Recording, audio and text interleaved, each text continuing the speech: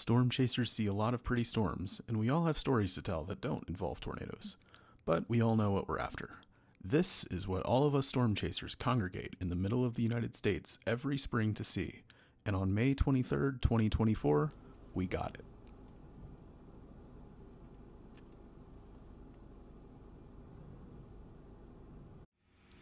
I waited all day in Arnett, Oklahoma. And if you've never been to Arnett, Oklahoma, you do not want to be waiting all day in Arnett, Oklahoma for storm initiation.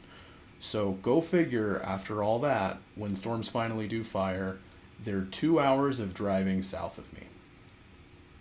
Go figure.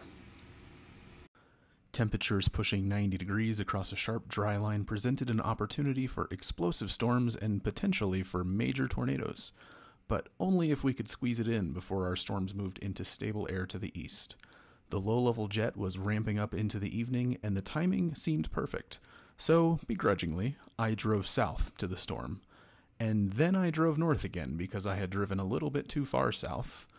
And finally, after watching a tornado shaping up in the distance, I positioned myself directly in its path to intercept it.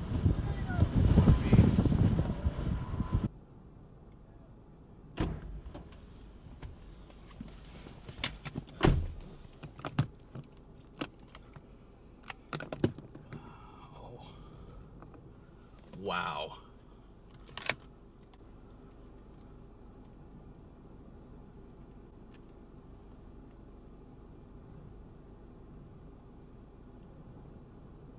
Can't get caught gawking on this one.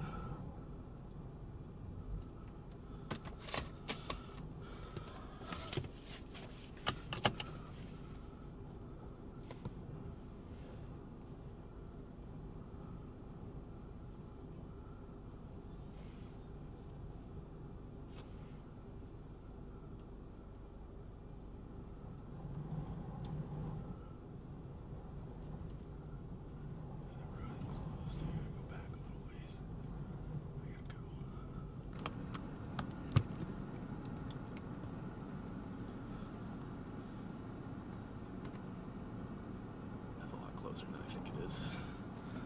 Still gotta move.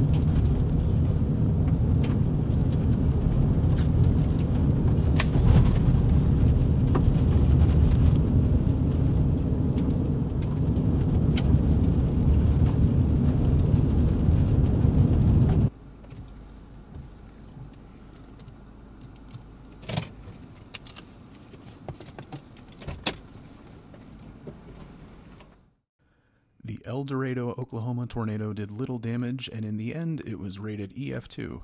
Nearby mobile radar trucks, though, observed winds well over 200 miles per hour, and theoretically, this tornado could have achieved EF5 status.